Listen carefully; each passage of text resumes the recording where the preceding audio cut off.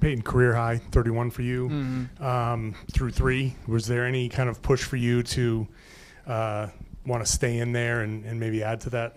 Nah, not at all. I'm not really like in, stat chasing. Like I think eventually in my career I'll get another opportunity and I'll pass it then. What means more to you, the 31 points or the 11 assists? The balance of both, I think.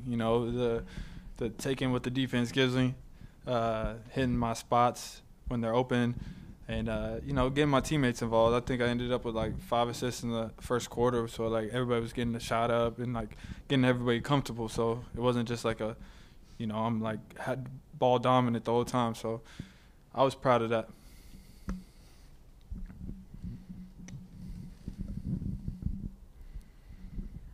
Joe mentioned that you having a consistent role this season has been helpful to you in your performance, to know that you're going to get a certain amount of minutes every night. How has that kind of impacted your ability to be consistent? I think it definitely helps a lot. I mean, for any player, when you get in spot minutes, it's tough. Like, you don't know when it's going to come.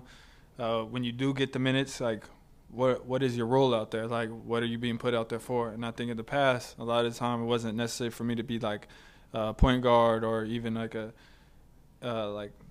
playmaker. It was really like a come in, try to hit some threes and like bring energy defensively, the big rebound and stuff like that. So, I think my role has definitely grown a little bit this year, and with that, like, I've grown and been better at playmaking and just making the game easy for myself, but also my teammates. And do you feel like you're at your best when you're playmaking, when you're running a bench unit, that you're kind of telling everyone where to go and kind of running the show? I think it's something that I'm going to continue working on, and like, hopefully by the time my career is over, that's where I want to be the best at, and being a true point guard, and that's where I kind of want to hang my hat on. But it's definitely a process, and I'm gonna keep working on getting better at that. Thank you. Hey Payton, how you doing? How you doing? To see Nimi go from the start of the season, get those minutes, work hard in the G League. Now that G League team's in the finals, and then earn the standard contract. What's it been like from a teammate's perspective to sort of see his growth throughout the year? No, I love Nimi. I've been a fan since day one. I actually did draft workouts with him my junior year of college, and I ended up going back. So I've been a fan of him since then.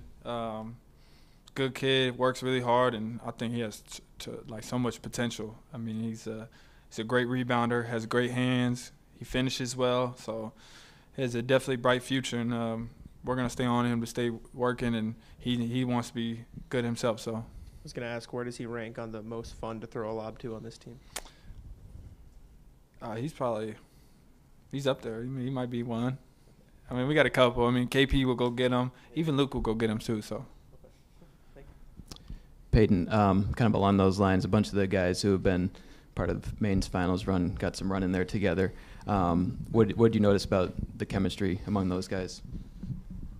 It just shows why they're in the championship in the G League.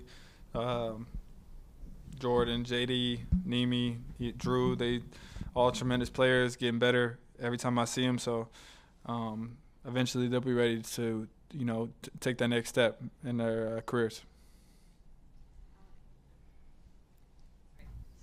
We talked about it on the floor, but playing in every game this season, how gratifying is that after the ups and downs and the infrequent playing time? It's definitely a big accomplishment for me. Like I said before, to play 82 games is tough, but through the summer, the work I put in to get my body ready for that. So, but also just the journey of me, last year, my second year of times where I didn't play at all, and how frustrating that is, and how much that hurt at times, but it just fueled me to keep working. And for this year to come and play 82 games and be a part of the the best team in the NBA and trying to do something special definitely feels good.